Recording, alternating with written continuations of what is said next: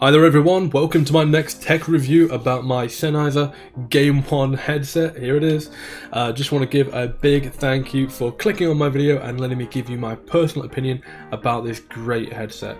Now, this has been my trusty headset for almost 2 years now, and it has been exceptional since day one. It feels very comfortable for long gaming sessions, and it does get a little bit hot and sweaty after a few hours, but it's definitely a big plus for the velvet material that's on here compared to the leatherette material you can get on some headsets.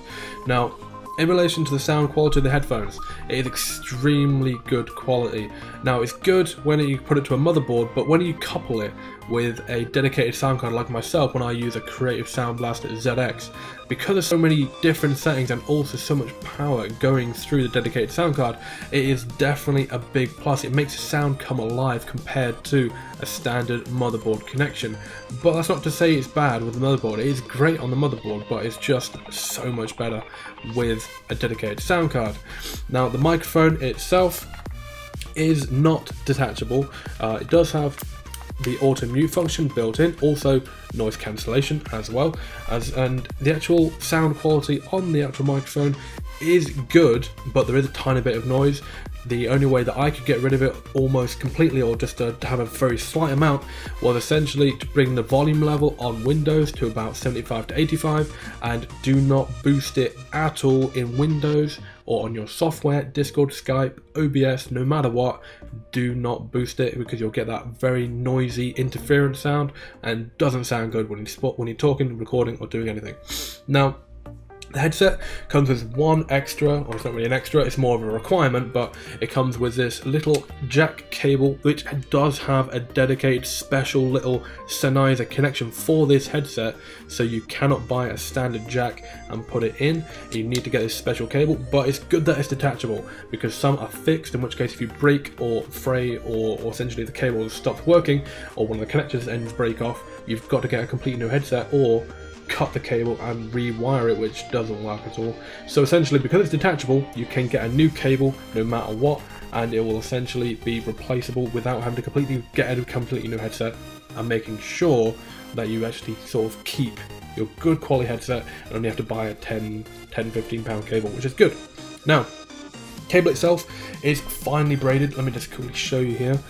As you can see, there's little to no fraying whatsoever. Only thing that there is this tiny little fuzziness, which just happens because it's such finely woven cable, and I do use it quite a lot. It's always getting dragged around the desk, so it's really good that almost after 2 years there's been no major breaks, no major tears, no major fraying, no nothing. So it's a very good quality cable with gold connectivity on either end, on both ends of the cable. Now, the velvet ear cushions. This is where the big drawback for me anyway, mainly as a cosmetic thing, but as you can see, where is it?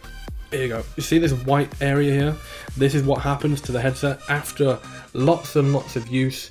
It's essentially just a buildup of dust and skin and hair and that kind of stuff. It's just a cleanliness thing, but essentially you can detach them and wash them, but I've not got up the courage to do that myself.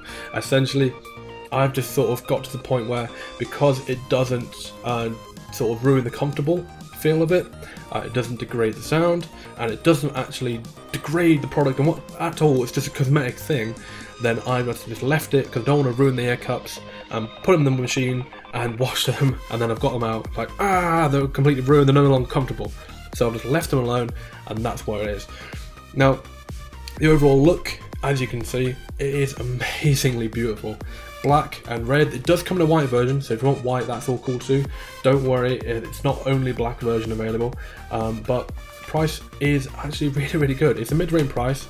It's £155 on Amazon UK right now, and $169 on Amazon US. I'll put the links in the description below.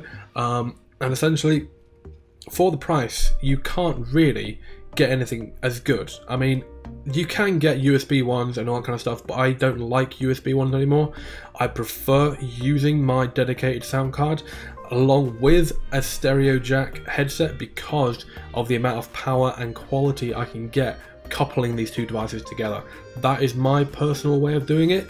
It may not be the best way of doing it overall, but it is definitely close. So, I would definitely recommend this product for a mid-range, medium sort of price solution.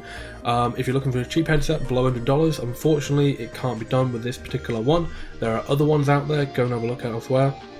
But for a mid-range solution, either for an upgrade or if you've got the money to spend, then definitely go for this one. Now, just want to give a big thank you for watching the video. Big thumbs up if you like the video as well. Hit that subscribe button down below if you want to see more about these videos, or check out my other videos as well, and I will see you all in the next video. Take care, guys.